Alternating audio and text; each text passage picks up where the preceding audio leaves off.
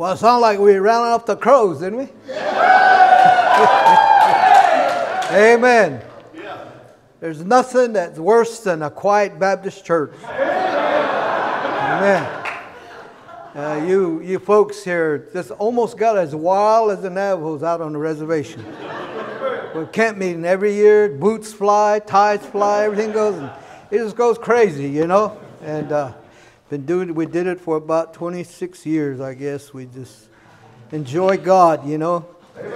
Us Shemites, we just believe that we're closer related to Jesus than you all, you know. So we just want to throw a fit every time, you know, his name is mentioned or anything said about him. We just want to throw a fit. Amen. We like that. Amen. So I appreciate it. Thank you, brother, for inviting me.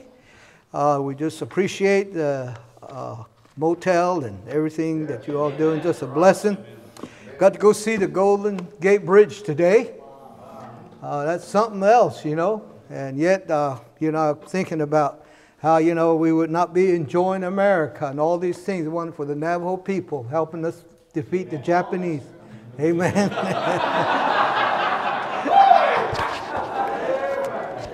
Most of you might have heard about the Navajo code talkers. They talk like this. He said,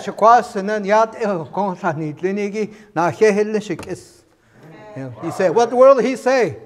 I thank you for my brothers and sisters for the opportunity to be here with you, Brother Kim. Amen. So that's not a hard language when you grow up with it. But, you know, a lot of people couldn't break it. You know, to this day, there's a lot of Navajos that still speak that language. And they, you know, don't make no effort towards it. They just speak it, you know. And one thing about Navajo, I was kidding my daughter-in-law, you know, today. My wife said something, and I just made up, you know. She said, what did she say? And I said, she's cussing in Navajo. and I told her, this is what she said, you know. That's not what she said. I just made it up, you know. Because there's really no cuss words in the Navajo language. When I was a young, saved, you know, Christian, my pastor, he about 6'4", 6'5", tall white man is what they call him. Bilagana Snez, that's a tall white man. And he used to take me out soul winning and knock doors. And one time we went and knocked on a door. And this Navajo guy answered, and he just told us to, you know, go to hell in so many words with a bunch of cuss words. And we just turned around and we started walking down that, you know, sidewalk back to the car. Preacher looked at me and he said, you know what? He said, you know, some white man taught him those words. That's what he said. Because he knew that Navajos don't have no cuss words. Right. And, you know, and the language is so rich, you know.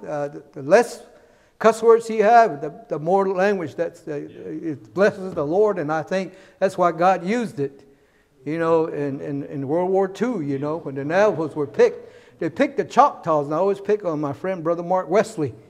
He said, my people were chosen to go do the coat talking. But I said, you know what? I said, it's such a big mass war that there's too few Choctaws to fight the war. So he said they called the Navajos, who right now number over 400,000 on the Indian reservation. It's the largest in America. And we got started over 39 years ago. I got on the right road, been preaching 37 of those years, and planted churches after churches. Right now, my wife and I, we just started, at the beginning of COVID, we started a church. Church number 8. Never missed a church service. Still at it, still going. And you know what? The government came, threatened to shut us down. And I told them, I said, find me in the Constitution where you're allowed to do that. And our president of the Navajo Nation said, I'm going to shut you down. I said, what are you doing sending police over here? We sent police over to shut us down. And one of the policemen broke down and he said, I can't shut you down. He said, I'm a Christian. And I believe in what you guys are doing. So I said, I'll take a message back to the president. Tell him he had the guts to come over here, shut us down. Go ahead and shut us down. Come on over here, you know. He never showed up. You know, as Baptists, you know, they think that, you know, we don't fight, we don't, you know, resist or anything like that, but that's wrong. Amen. Baptists didn't become Baptists until they took a stand. Amen. When George Washington, went across the Delaware to face the British and defeat the British, he couldn't figure out how to do that. And he prayed, and then he asked the men to pray. And it so happened that it was a Baptist preacher that led the prayer meeting that night. And the battle was won that night. Amen. Because the next morning when they woke up, there's fog covered at Delaware. And that's how he went across and undetected and defeated the British. Prayer works, folks. To this day, it still works. Amen.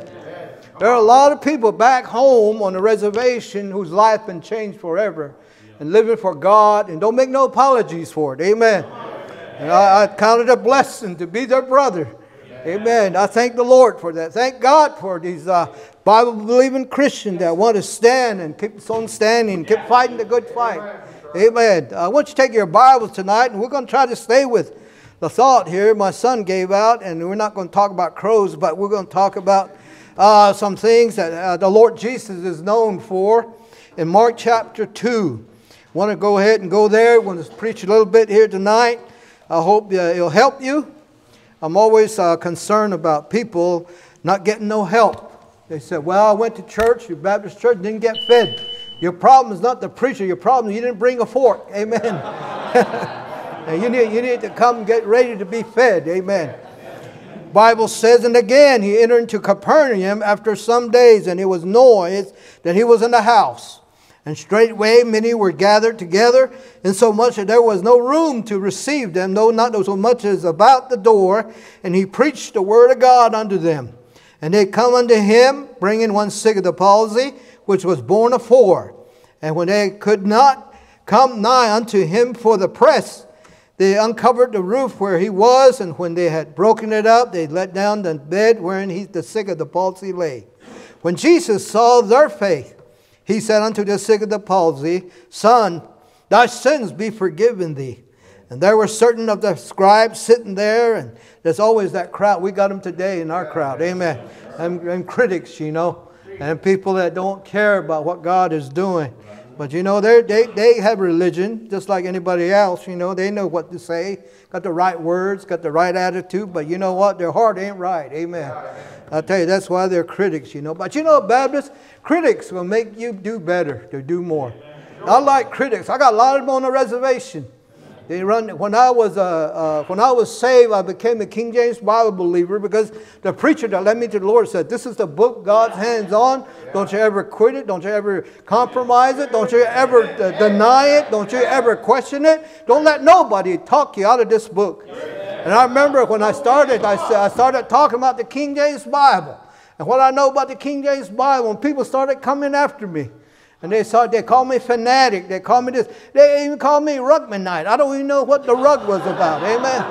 And I didn't even know who he was, And I'll tell you, it was just crazy. People calling you names. Like you just think, what the world these people do? It's what education does for you. People get too much of that. Amen. They have no common sense.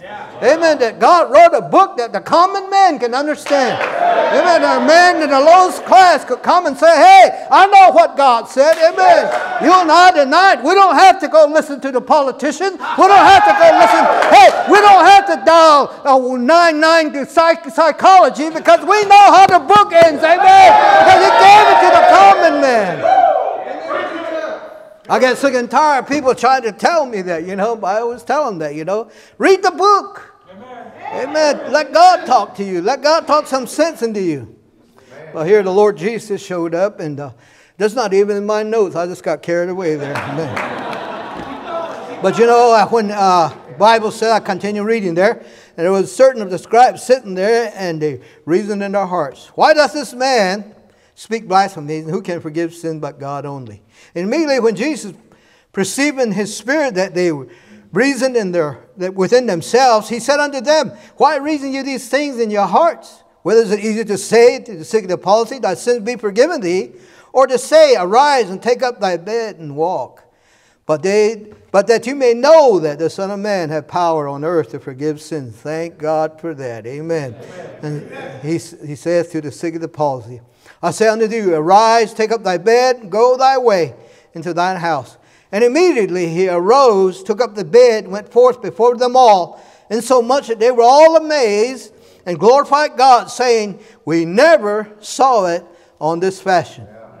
You know, here we read a story about the Lord Jesus Christ and His earthly ministry. And you know what? Anytime the Lord showed up in the Bible, always something always happened. The disease got healed. Amen. People that were halt, lame, or maimed, God dealt with them and cured them. The disease got healed. The demon possessed, got freed. Amen. And then only that, but you know what? The dead got up. Amen. And thank God, what a difference Jesus makes. Amen. You go to any church service and the Lord ain't the most welcome person there. It's just a waste of time. Amen. A lot of things that might go on, but what Jesus is able to do in a service, we call it a miracle. We call it a mighty work. For nobody can do what Jesus can do. And here's a miracle that declares the message from God. And I want to preach to you a little bit about this thought here. It was noise that Jesus was in the house. And thank God tonight, we've already seen a little bit of that. Jesus in the house. Amen. I think over and over, every Sunday, the Lord goes by the churches and He looks in through the door to find out people are looking for Him. And I think many churches, He looks in and He said, I guess they're doing okay without me. And He just walks on by them there. Hey, He don't ever show up there, but people still go through the motions, go through everything they do. And boy, that's a sad state. Well, we need some churches to get stirred about the Lord and say, hey, let you be the most welcome person here. Amen. Just stir him up. Amen. If ain't nothing going on, folks, I'll do something to get it stirred up. Amen. And I want the Lord to show up. People say, well, Brother Calvin, you don't say very much. But when I get excited, man, I got something to say. Amen. But thank God for these men that came, when they heard the Lord was here in the midst of them. Jesus was, right there in that house. And this man was absolutely paralyzed. And it was impossible for him to get to Jesus. But thank God for his friends. Thank God for those that picked him up and took him to church. You look at a man that just didn't getting in church. I wasn't raised in church, man. I wasn't even around church. But you know what? That old preacher that came by my house one day knocked on my door. And he told me, he said, son, I want to talk to you about something. And a big, tall, white man. I said, what are you doing here? I said, there's a bunch of nabos live here and you're sticking out like a sore thumb. And he said, I'm here to talk to you about your soul. And I said, okay, talk to me about my soul. Then he started talking about Jesus. And while he was still talking in mid-sentence, I slammed the door on him. And I went back and sat down. And then the next Thursday night, I came home every evening after work. And I'd take a shower about 6 o'clock. I'd go sit on my comfort chair, and I get my son to open me up a bottle of beer or something, and we sit there, and I just get drunk, Nobody bothered me. But on Thursday night, here he come again. He parked down the street. I was looking through that window, and here he come, and I thought, here he comes. And sure enough, he knocked on my door, 6:30 Thursday night. He knocked on my door, and he said, I come to talk to you. And I said, we'll talk about anything, but don't talk to me about Jesus. He said, that's who we're going to talk about. And I said, sir, we'll see you. And I closed the door. But you know what? After a while, about 4 weeks, I started looking out. And here he come. I tell my wife, it's 6:30. Put on the coffee. Amen. Put on the coffee. He's right on time. And he come in, and you know what? He'd always knock on that door. And he'd say, finally, he got to know my name. He said, Wilson, I want to talk to you about Jesus. Boy, I'm telling you, you talk about a man, he became my friend. But I tell you, the way he became my friend was, folks, because he cared for me. He cared where I was going. He cared that I didn't know God. But I tell you, folks, that's what it's going to take for the people around you to come to know Christ. You must care. Amen. Bible said, David said, he looked to the left, to the right. No man cared for my soul. But the Bible says that, you know what? We can cast our care upon him, for he careth for you. We got a God that cares for us. Amen. And thank God for this man that came, folks. He came over and over. And you know what? On the 7th week, he wasn't there. But he came on Saturday. And I thought, this ain't Thursday. What are you doing? 2 days late. He said, tomorrow I got church over here in that little gymnasium over here at the elementary school. I'd like for you to come. And I said, okay. So we went there, and I was kind of drunk. I didn't remember, but my son remembered. My wife remembered. My daughter remembered. He said, you promised that preacher you go to church. And I said, what have I done now? I should have been drinking. And you know what? Sunday, we got up. We got to dress. After my son and my wife told me, you promised that preacher. And my son said, Dad, you never lied before us, so are you going to lie today and not go? And I thought, oh my, I better go. So I went, and he had put a tarp on the gym floor, about 25 chairs. And he was standing behind that little portable pulpit he had, and he was singing, trying to sing those Navajo hymns, but he couldn't even sing. He couldn't even carry a tune in a bucket. When he saw me come in and I kind of smiled and laughed, he put the songbook away and he said, that's enough singing. He probably knew I was a critic already. Then he said, let me tell you what, he said, we're going to go ahead and preach a little bit. So he took out his Bible and said, who don't have a Bible? He saw me and I didn't have a Bible. So he reached down here and got a Bible and he brought it over and opened to Luke 16. He said, son, just hold it there. That'll be where I preach and you don't have to do anything. Boy, I'm telling you, that man, he preached hell hot that night. That morning, he preached it hot and heavy. Man, I wanted to make a beeline for the back door. But these two boys were standing back there, and they were standing like this, waiting for me. And I thought, man, they got me captured. I can't run out of here without breaking out in a fight. So I just sat there. But the thing that got me was every time he preached a point, he'd say, you might not be very, very sumptuously every day like this man, but nevertheless, sir, you're going to hell. Yeah. And then he come around this way and he said, you may not, be rich like this man, but nevertheless, sir, you're going to hell. And I looked around and there was a lady over here with a kid. There was another lady over here with two other kids. And I was the only man there with my wife. And I thought, he picking on me. He kept saying, sir. And I thought, I'm just going to bully my way through that door. It was about that time. He said, but there's hope for you. He said, the man called Jesus went to the cross of Calvary. And he said, he died for you because he loved you, sir. And I turned around and I said, he did.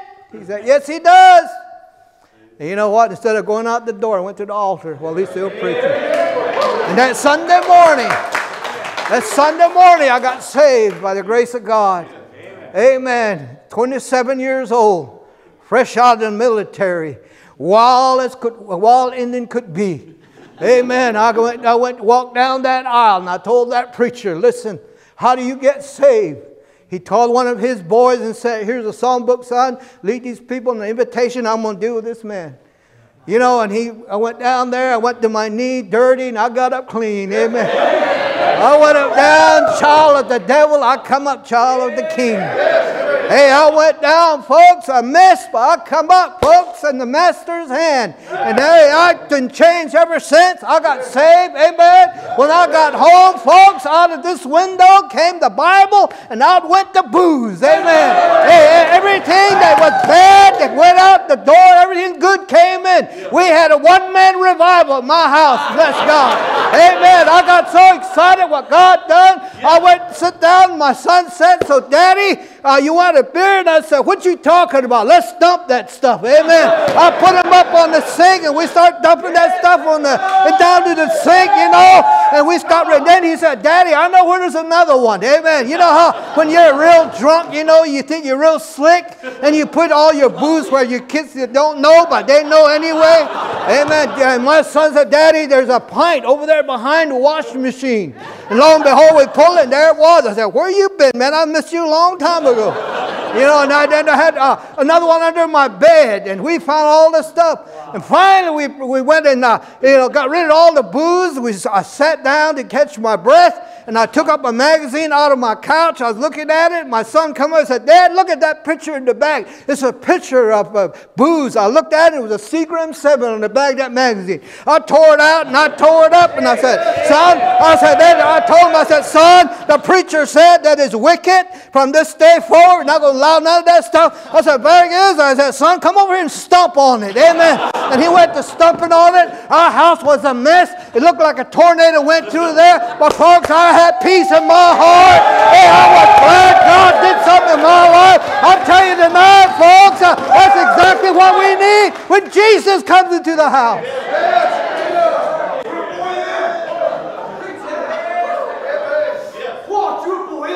Hey, there's one thing we need today. It is Jesus in the house. Amen. I'm glad you're here. I'm glad I'm here.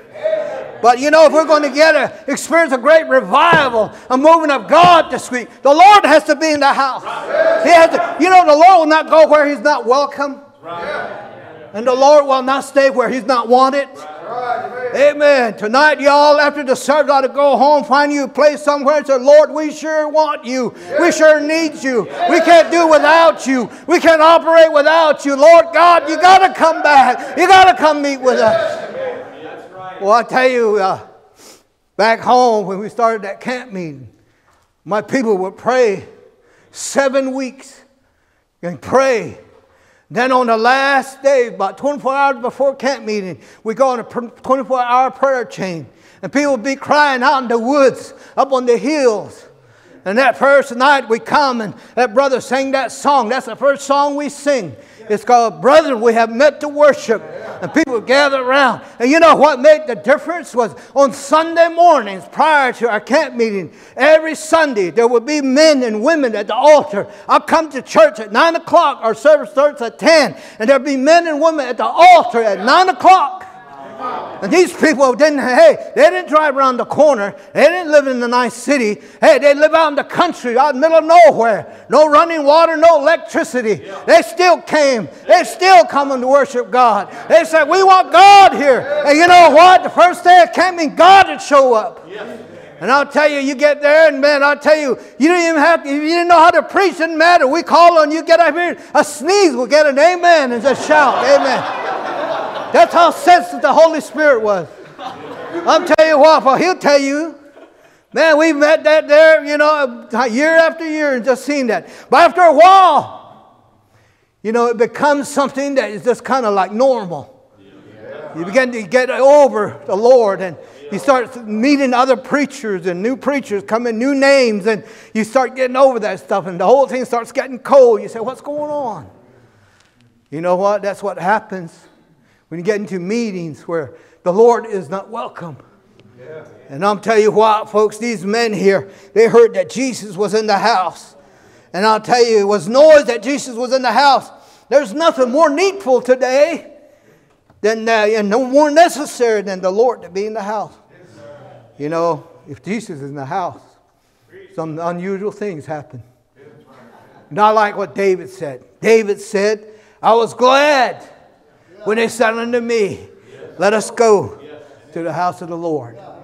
And then the Bible talks about over there in Psalm 26, where, you know, the Bible said, David said there, you know, that he preferred the house of God because, you know, that's where His honor dwelleth. Hey, this church here, you guys just move here. Don't forget, if you want to honor the Lord, you better get the right book. You better sing the right songs. You better come with the right spirit. You better come talking to God. Amen. I'll tell you what, God will move out on you if you don't. Amen. You mark her down. I've started enough church to know that people get cold on God. And they get out and they don't ever get back in. They might be back in the pews, but their heart is far from that. They're somewhere else. Amen. When you're preaching, you can't even get a nod from them. Amen. I mean, they'll go to ball games. Some of you go to Oakland Raiders, San Francisco 49ers, real popular around here. You'll go over there and sit on a cold concrete slab seat and shout her out like a Comanche Indian. And then you come to the house of God and look like a wooden Indian. There's something wrong, bless God. There's something wrong with your religion. It stinks up to high heaven. It's about time, folks, that you just cut loose for the Lord. You say, hey, somebody's going to think I'm a nut. Somebody's going to think I'm crazy. You already know you're crazy. Might as well just go ahead and enjoy God. God, amen.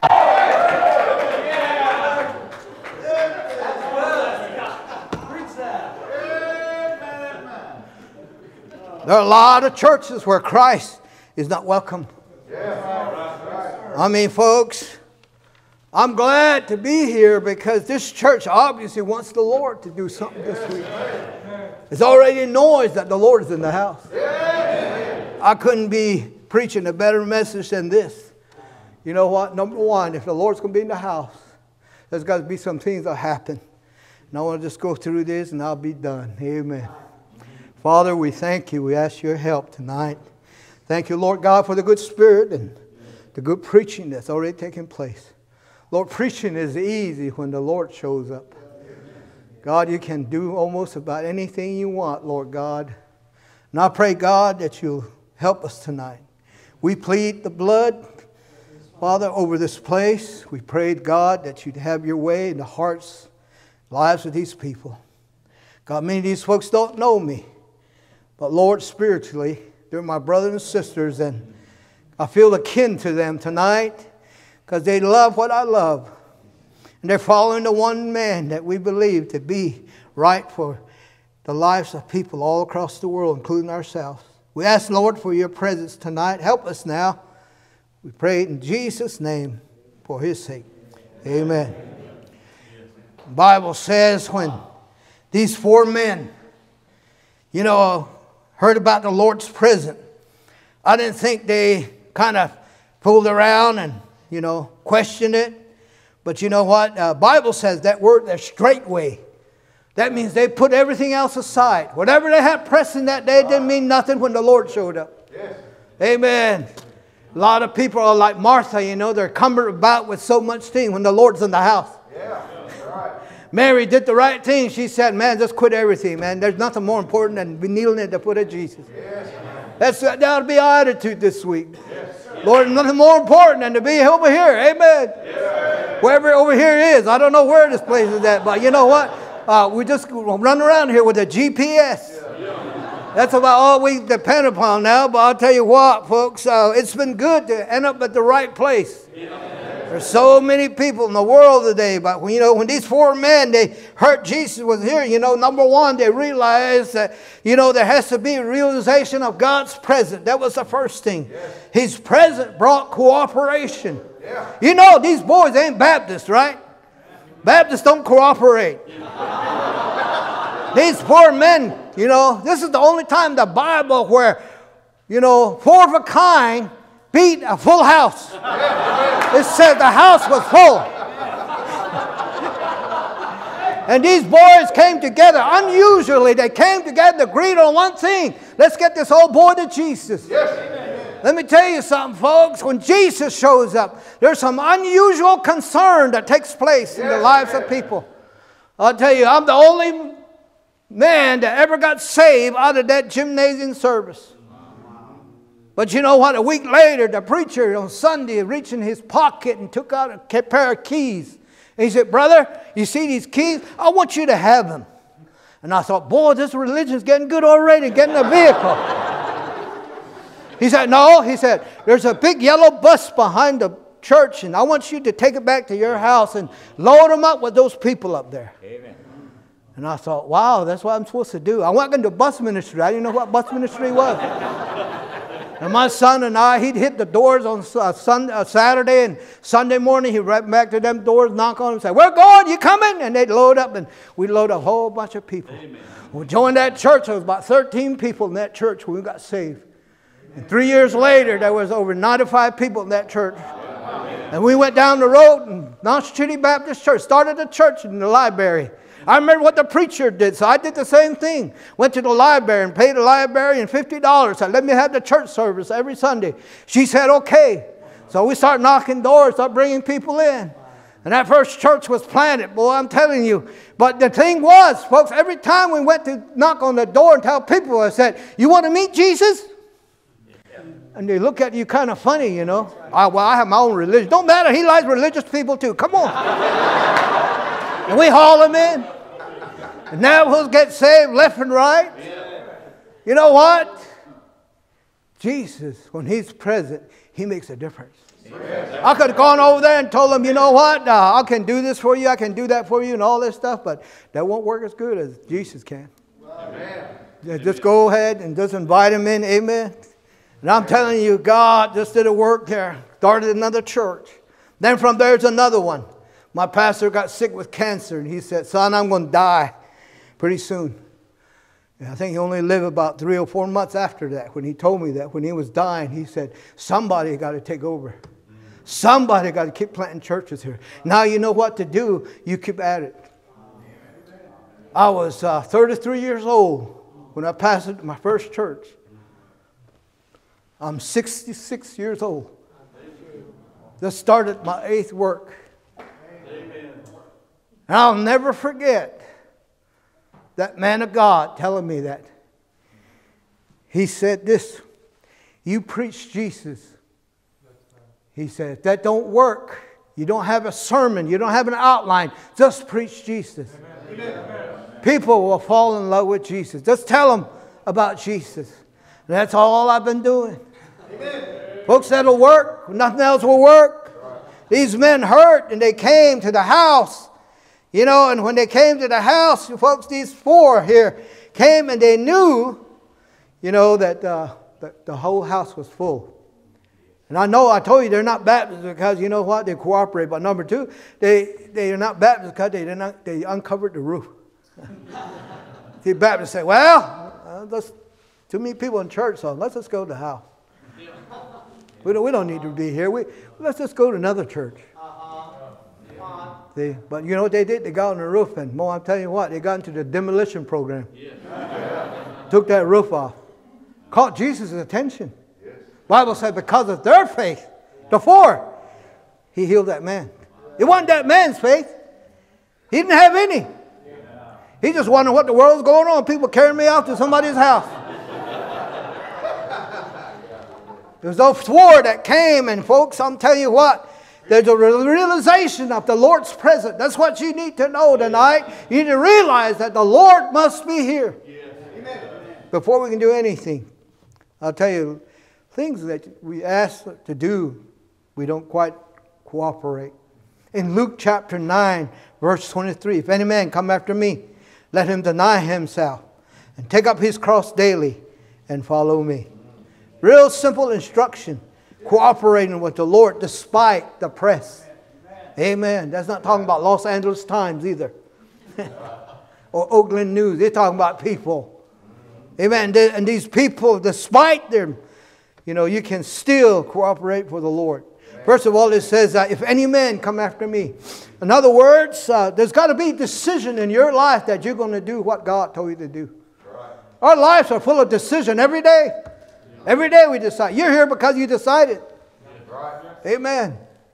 I hope that you make plans to be here the rest of the week. Let God do something in your heart and your soul. Let God do a work. Amen.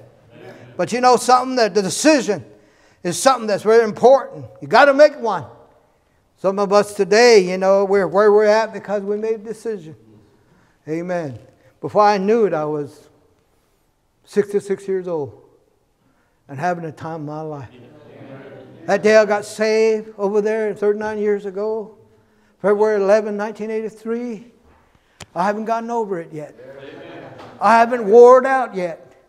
It's still with me. I'm still shouting. That day God came into our house, folks, I got churchy. I've been churchy ever since. And my son will get up sometime, he'll say, hey, I got a drug problem. He said, my dad drugged me to church Sunday morning and Sunday night and Wednesday night. He said, I got that kind of drug problem I can't handle. Amen. When you get churchy, it's that way. Amen. You never get over what God done. Folks, I've been everything. I used to be a helicopter crew chief there at the end of the Vietnam War, and I was in the military. Boy, I tell you, I hated it. I didn't know if I was going to be alive the next day. I was going to do this and that. Man, I tell you, fear overtook me all the time. You know what I did? I went to the bottle. I went to the needle. I went to the drugs. None of it answered me. When I got home, I was bitter. I was upset and bitter because my mom and dad made me volunteer. I'm the seventh son of 7 brothers, 7 boys. I'm the 7th one. All my other brothers avoided the military because there was a draft. They didn't want to enter the draft. But stupid me, I volunteered. The way I was kind of forced, there was what do you call those truant officers? He was a juvenile officer. His name was Herman Fredenberg. He was Menominee in and out of Minnesota that married a Navajo on the reservation. He lived there, but he was a police officer. And every time something happened at the high school, he'd come over and check me out. And wanted to know, he cuffed me, take me to the jail. And he questioned me because he kind of knew that I had something to do with it. That's how much he knew me.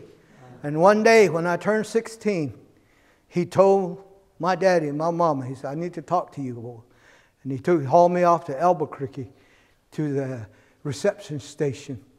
My mom and dad, he didn't talk to them. He just made them sign the paper because I was 16 to enter the United States Army. And right there, they put me on a plane and they flew me to Fort Ord, California, right down here below where it used to be by Monterey Bay. And I took 10 weeks of basic training. They didn't tell me, what do you want to be, son?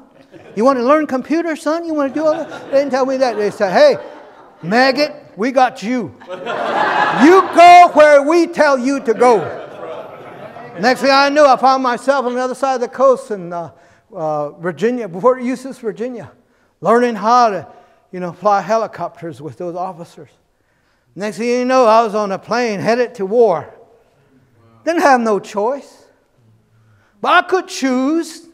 When the Lord called me, I could choose. He gave me a choice. There's a difference. When the Lord chose me, I went willingly. And folks, there's no discharge from His army, but I'm enjoying it. Amen. I got a message I preach about David, a little boy doing a man's job. I like that. Amen. I was herding sheep when my brothers were out doing all this other stuff. Nobody cared for the sheep. He said, you stink. Go in other rooms. They didn't like it. I had to take care of sheep, and I despised it, brother. I despise having to take care of the sheep. I despise having to do all that stuff because I said, I'm the youngest son, and boy, they're giving me the sorriest job. Sheep stink. Amen. They smell, and sheep don't got no brain. You got to think for them. I'm talking about you folks now, right? But you know what? All that stuff was training, basic training by God. To get me ready for what I was going to do. When I surrendered to do God's work, a missionary came to church. And he preached a message that laid a burden on us to go step out and work with our people. And that night, I got up and went to the old-fashioned altar. The reason why, because when that missionary was preaching, behind him I heard a man by the name of Frank Rady. When I was 12 years old, I went to Whitewater Baptist Mission. And while I was sitting there, for the first time in my life, I saw a big 300-pound white man, about 6'6", stand there, and tears run down his eyes. I went to church to go and see who all the girls were going to church and see if one of them I could catch. That's why I rode the bus. That's why I went to church. But that day, that preacher was standing there and he began to cry. It got my attention. I sat back there and I moved up a little bit to see what he was saying. And that man's up here and he's praying, got his hands up. He's praying, tears running down his eyes. And he said, Lord, I've been coming here now for 24 years. He said, trying to win these young boys and girls and Navajo kids. Would you, Lord, just have one of them just become a missionary to their own people? Would you have one of them raise up and, Lord, just raise them up to be a preacher for you? And that day when that missionary came to church after I got saved, that's the only thing I could hear was Mr. Frank Rady weeping. And I got up and I said, I'll be that one. And you know what? Heaven broke loose because my preacher had already gone. And Frank Rady was already gone. And up there on the shores of glory, all shout, hey, heaven is a loud place, you quiet folks. Some of you going to be miserable in heaven. There ain't going to be no shouting 101 class. Hey, we need to learn how to shout here, because heaven is a loud place. Heaven is where it's on, brother. When that day this boy surrendered, I believe Mr. Frank Rady, no longer 300 pounds, but a brand new body, ran down that aisle and said, Lord, He's the one that you got in there. We're going to see more people get saved. How many ever read Revelation where it says thousands, tens, and thousands of thousands gathered around the throne? Where do you think they came from? Amen. They came from missionaries out there winning the people to the Lord. They're going to gather up around the throne. Hey, it's going to be a great time. It's good tonight, but it's going to get gooder.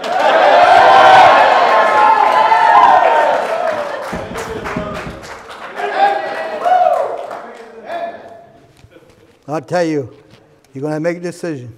But you know how you're going to arrive at that place where you can see God moving to the house? There's going to have to be denial. He said, let him deny himself. Yes. That's hard to do, isn't it? Yes. It's not hard to deny your kids, your friends, your neighbors. It's so easy. I mean, when my son was playing football back in high school, he said, Dad, everybody's got brand new football shoes. I need one. I said, no, you can do good with those. He said, Dad, I kept slipping. He was a top defensive end for the high school he was playing for. He was picked out as an outstanding end for the year. And he did it with them bad shoes. And you know something? We'd go by the sporting goods store, and he looked through the window. He said, Dad, he didn't have to say nothing else. I knew he needed his shoes, brother. So he said, Dad, and I just walked by and said, no.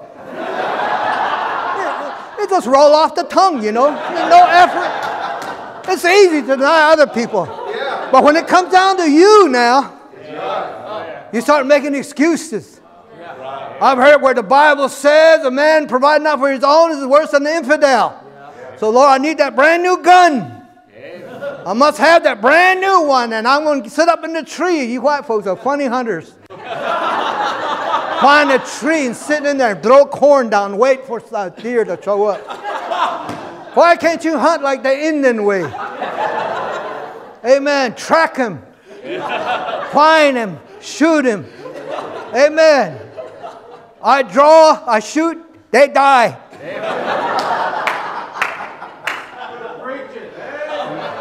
But white man got to go climb a tree and put his phone on silence and text, hoping the deer would show up. One of the hard things to do is deny yourself. You can deny everybody else, but you can't deny yourself. You know what the Bible says? Be content with what you have. For the Lord said, I'll never leave thee nor forsake thee. What happened to that verse, folks? We can't deny ourselves. But see, if you want the Lord to show up, you've got to deny yourself. These men didn't care who was there, who thought what. They just denied themselves and took up that bed. And then next of all, I want to say there was dedication involved. He said, take up your cross daily. Dedication. Most people today in Baptist churches don't know what dedication is. They think dedication is bringing your baby here. Oh, preacher, would you dedicate my baby? What for? Stupid fool. They're going to follow you. Yeah. Amen. What's the point in dedicating them? They're going to grow up to be hellions. Yeah. Amen. Yeah. You dedicate yourself. Amen. And that kid will turn out right.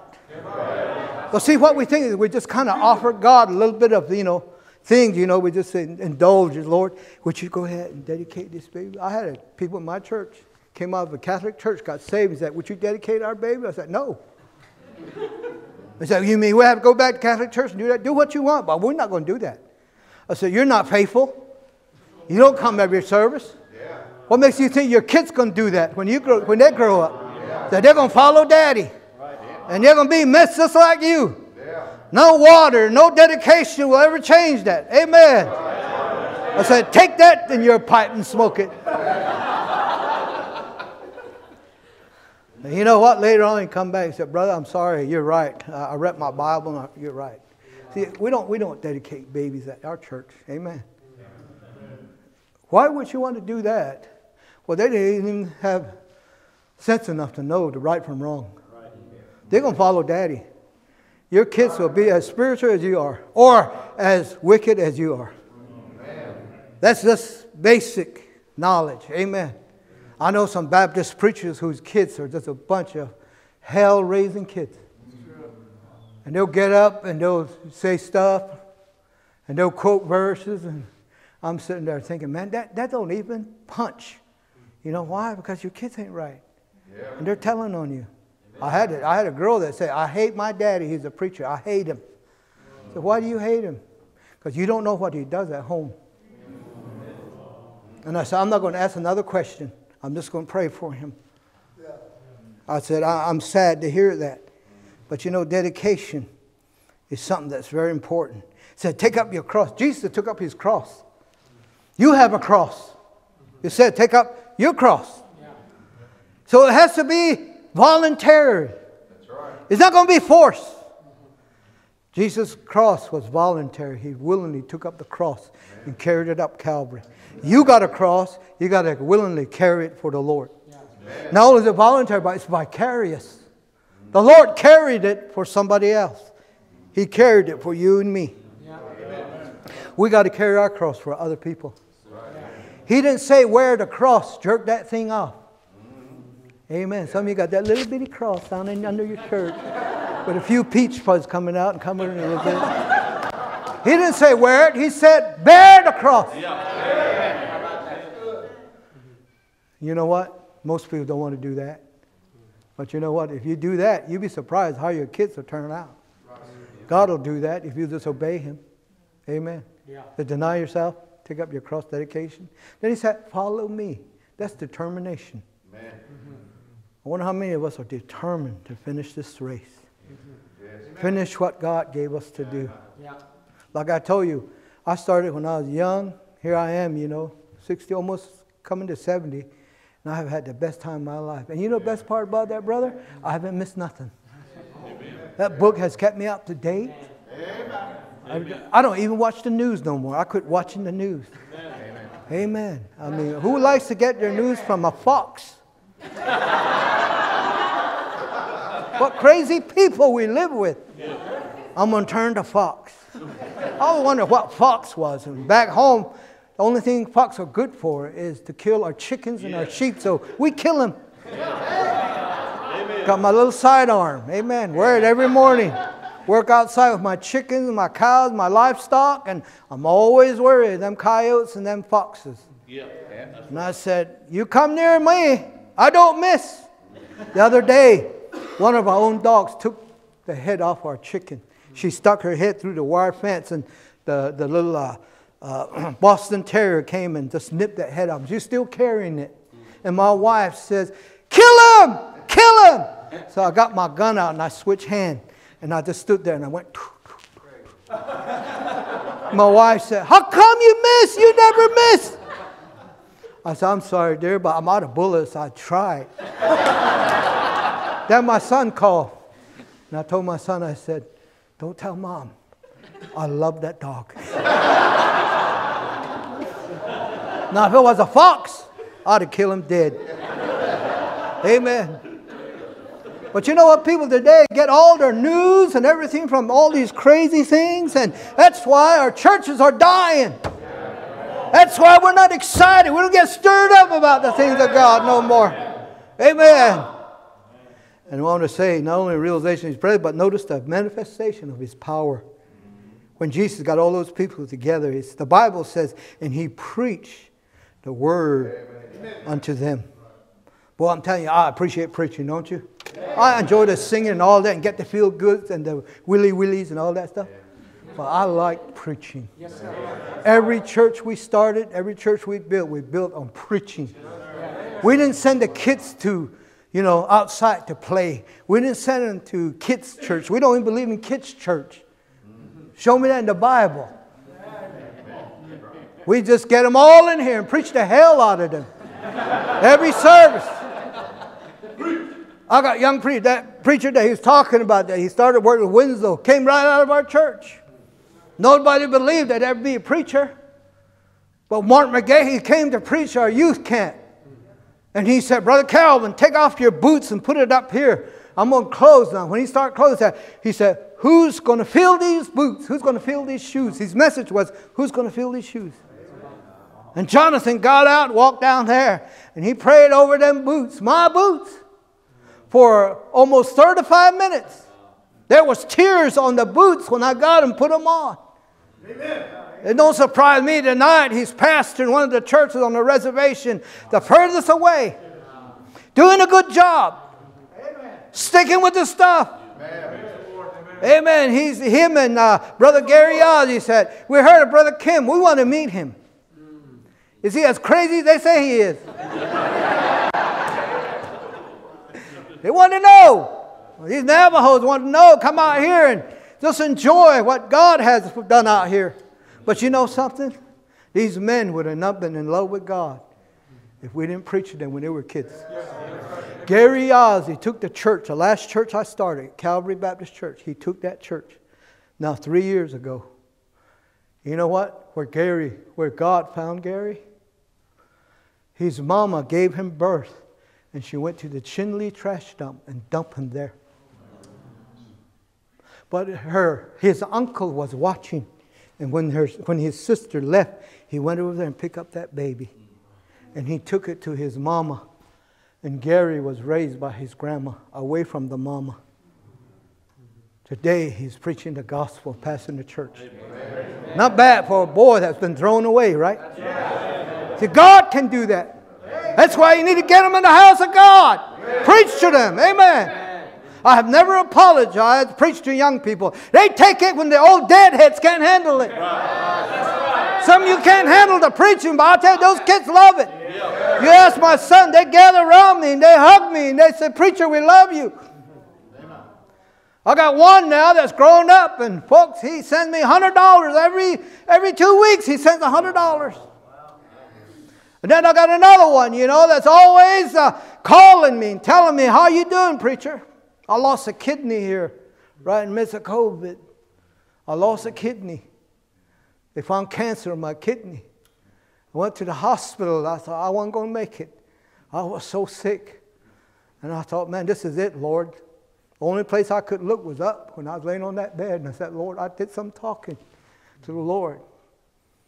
But the Lord showed me, not in, literal sense, but, spiritual sense. He said, I'm not through with you yet. You're going to get up. Yeah. And I got up 3 days later out of the operating table and walked out. Terrence's first daughter, my granddaughter, stayed with me with my wife in that room. She wept all the time that she was there.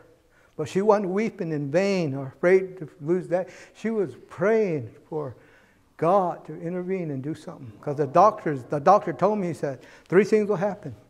Either you're going to get well after I operate on you. Number 2, or you go in a coma. Or number 3, he said, you're going to die. And my granddaughter got him and said, how about the 4th one? He said, what is that? He said, the 4th one. There's always 4 when the Lord does something like here. Then he's the 4th man to fire. And my granddaughter told the doctor, he said, what about Jesus? He left him out. Jesus could raise him up. And that day when the Lord raised me up, walked out of the hospital, my granddaughter walked by me, and that doctor came and he said, see you later, sir. And then she said, see? He probably didn't see. He was a heathen anyway. But you know what? When people listen to preaching, it builds their faith up. Yeah. Where you know what? They know that God's going to do something. And I'll tell you, then right after that, I got a heart attack. And God spared me from that heart attack. Right now, I got back surgery coming again, and I'm trying to delay the other one. I already had one. I got another one. I told the Lord, I said, don't take me piece by piece. Take me, just take me. But don't take piece by piece. And the Lord said, I won't. But I got to do this. You know, God's got His way of dealing with His servant. But I'm telling you, I appreciate the power of God that is in the midst of our people, in the midst of God's people. You know, the reason why is because of the preacher. As long as we stick with the preaching, God's going to do something. And then you know what? When he preached, you know what he did? He produced an unusual concern by these 4 men. It also had some undying conviction. They didn't stop just because they were pressed. They didn't stop because somebody was in the way. They went on and took an alternative route and tore the roof off and got that man to Jesus. Undying conviction. We're short on that today. Amen. You know what? I told you this. My preacher told me years ago, he said, Brother Calvin, get as many convictions as you can. He said, because the older you get to be a Christian, the more you're going to lose. He said, you're going to lose some of them. And we're there, folks. Yes. I preached down here at San Diego, at Barona Indian tribe. I preached down there at that tribe. They didn't have a pastor. They didn't have a church. The chief of the church, the chief of the tribe had closed the church. You're going to allow nobody in because a Baptist preacher, white man, had taken that pulpit there, and in just a short few weeks, he had defiled the pulpit by defiling himself with some of the women in the church. And you know what? That chief went up there and he locked the door. He said, "It's fornication in here. We'll not let no Baptist preacher in." I went down there and I asked him if he could let me in. He said, "We're not letting no Baptist preacher in here again." And as I decided to walk away, a boy came up in a wheelchair and he was paralyzed from the neck down. And he came up and he was just going, "Ooh, ooh, ooh." You know, he couldn't really talk. So the guy that was pushing the wheelchair with him kind of intervened there, and he was telling him what to say, and he was telling me. And this is what that young man said. He said, "I was 17 years old." He said, "I had a fastball of 92 miles an hour. And he said, the San Diego Padres drafted me to become their pitcher." This was that Indian boy. He's a little tall.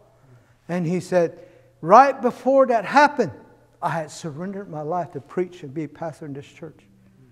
So my dad was pastor of this church, and then he gave it up to be the chief. And he said, "Here I am. God's already set me in." He said, I walked away from God. He said, while we were playing the Texas Rangers, he said, I wound up on the mound and I threw a fastball. And he said, I followed that fastball in my face because I got a stroke. And my career ended before it began. Here I am laying in the church. He said, tears run out of his eyes. He said, the greatest blessing in my life that God ever answered my prayer was God would send an Indian preacher to preach to us. Wow. And there I stood and I preached to those people. The chief opened the doors back and we went in there. Wow. And then some people came over from Duck Fisher, his church. He came over. His son came over, Jonathan. And he got all stirred up in the preaching. He said, I've never heard preaching like that. I said, your dad's known all over. He said, he don't preach like that. Yeah. And then this is what he said. My pastor here, he said, he's don't have the standards you have. And tonight he didn't come because he got offended. I said, we're not at a beach party. You boys put back on your pants. Nobody wants to see your skinny legs. I was preaching. And that preacher was wearing shorts. He didn't even look like a pastor. Amen. And he got up and he left and he didn't come back the rest of the week. Then he texts me. You know how you don't like somebody? You get real bold and I'm going to tell him this, you know. So happened that we went back and I saw him. I said, come here, boy. I want to talk to you. Look at me in the eye. I said, I may not whip you. But I said, I got two men with me that whip you if you come after me. But I'm going to tell you this. I said, you're a man of God. And what you do, people will do. You lower that standard. Yep. Right. See, that's what people do. Yep. If I told you here tonight, hey, I can clear, the high jump bar. I can go over there and I can jump that high bar every time. I'll just clear it. Be nothing, man. I walk away and say, look at me. And then you say, well, how in the world can you jump that? Because you know what? It's at 2 foot. You say, I'll keep jumping at 2 foot. That's my standard. That's the way people are. Baptists have lowered their standard. And they look good. But you know what? It makes God mad. What Dr. Ruckman say? He's coming, and boy, is he mad. He got that right. He is mad. Folks, we live in where we learn how to play church. That's right. Amen. When I got saved, I went to Colorado to a camp meeting. There was an old man of God. I can't remember his name, but he got up there to preach. Cowboy preacher. He had a big cowboy hat. He took it off. He got up there to preaching. Boy, I'm telling you, I had goosebumps all over. And the guy that's sitting next to me, he'd say, "Amen!" And I look over there. Then the guy over here says, "Hallelujah!" You know. And then I noticed that they were timing it. When the preacher stopped, they throw in there. So then I said that, you know, next time he did that, I said, "Amen."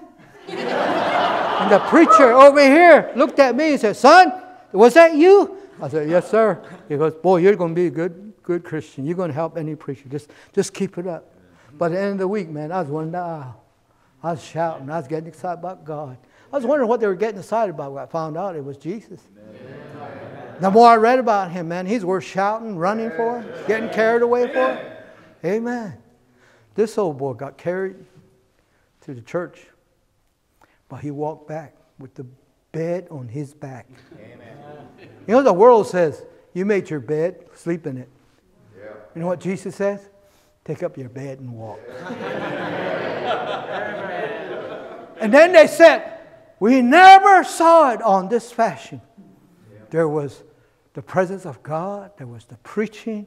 There was the pardon. And then here, there's the praise.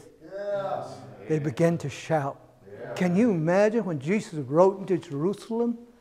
And the Bible says there, you know, Hosanna to the highest. Blessed is he that cometh in the name of the Lord. And you see that little boy over here. Woo! Amen! That's right. That's him. That's him. And the Pharisee says they showed up. Boy, shut up. What are you trying to carry on for? We're trying to watch the parade here. What are you doing? And the boy says, I can't help it. I can't help but shut up.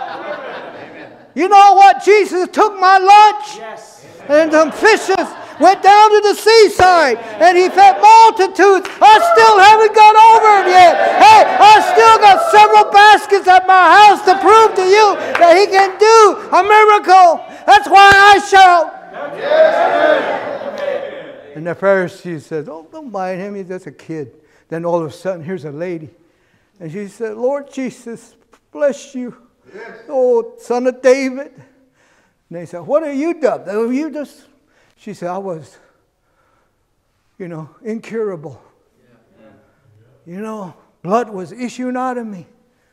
And that day I heard Jesus come by. And I was so excited I wanted to go. When I got there, she said, man, I needed to touch him. I needed him to heal me. So I got in there and the crowd was everywhere. There was that press again. And she said, I just got on my knees and crawled as far as I could. Then I reached in there, just as far as I can, just barely touched the hem of his garment. And the blood stopped. Amen. And I got up. I got healed. Hey, blessed is he that cometh in the name of the Lord. Praise him. She started shouting. You know what? That didn't end there. Another guy got up and said, amen, praise the Lord. What a great God we have. He just showed up here. Listen to him. He said, who wants to listen to you? Be quiet. And who are you now? He said, I'm Lazarus. I was dead. He picked me up. Listen, folks, no matter where you're at tonight, you need the presence of God in your life. And you know what? If you're here tonight and you're lost, you need his pardon. He pardoned the sick man.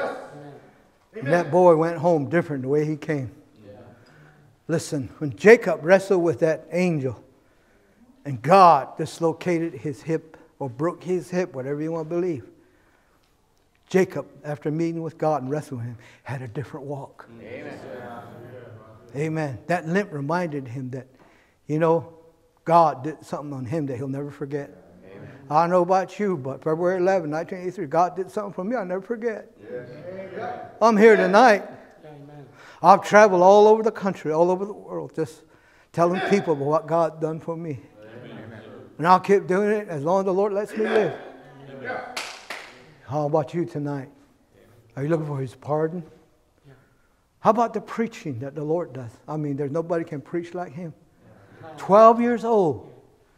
He's in the midst of doctors and lawyers. And the Bible said they're asking Him questions. How old are you anyway? Jesus said, well, my mama's side, I'm 12 years old. I said, on my daddy's side, I'm from eternity. And they said, who's your daddy anyway? He said, on my mama's side. They said, Joseph is. But he said, on my daddy's side, He's the God of heaven. Where are you from anyway? He said, on my mama's side, I was born in Bethlehem. But on my daddy's side, I've always been. Woo! I tell you, that gets you stirred up. It still stirs me up. Here I am, 39 years in the Lord, and it can still get excited. How about you? Even if you just let out a grunt, He understands. See, Baptists are that way. Huh? Like I said, a bunch of you are passed for a good wooden ending. Just get loose and just let God do something down in your soul. Amen. My message is ended. Bow your heads. We're done preaching tonight. The sick of the palsy received pardon. He received healing. There's a lot of things that happen here when the Lord showed up. This week, we should pray that the Lord would do something. And we see some things happen this week.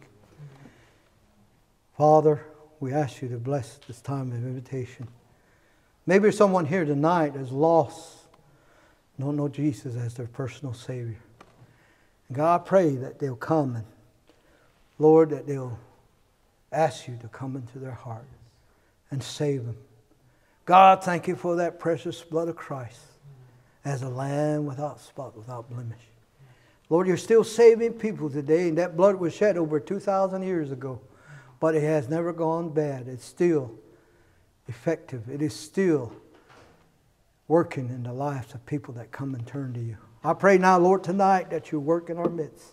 Thank You for this opportunity. Thank You for Your blessing upon our lives. I love You.